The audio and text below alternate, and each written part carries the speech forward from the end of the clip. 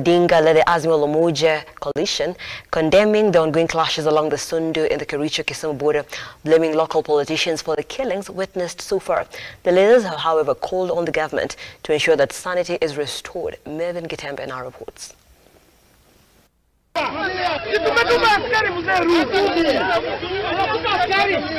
With the tension still high along Kericho-Kisumu border clashes, Azimio leaders now want all those involved in the clashes to be brought to book, as they insist that the clashes have been politically motivated, with Kericho governor among those blamed by the opposition leader.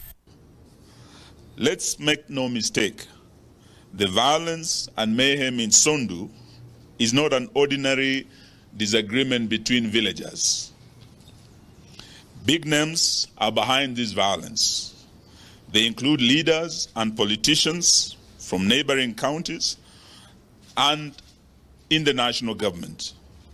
We view these latest incidents in Sondu as part of a long, off and on history of violence instigated by politicians who have on numerous occasions incited the different communities against each other, and local leaders who have been implicated in these activities. Led by Raila Odinga, the leaders claim the violence is sponsored by some local politicians, calling on the government to prioritize restoring peace in the area, as the situation will get out of hand if there will be no intervention.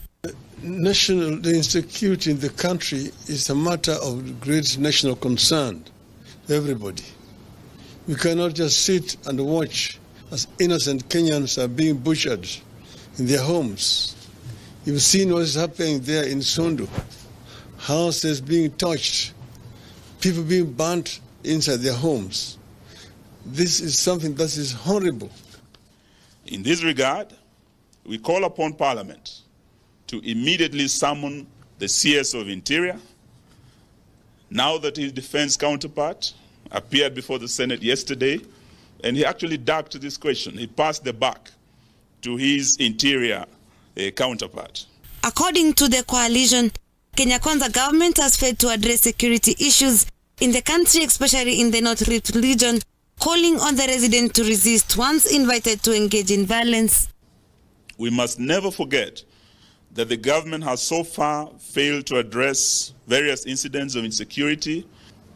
We wish to assure the innocent residents of Sondu from either side of the border that we are in solidarity with them. We urge the residents to put down their arms and to embrace each other as brothers and sisters who have lived alongside each other for years. Mervyn Gitembe, Look Up TV, Nairobi. Switching gears, the Universities Fund and Higher Education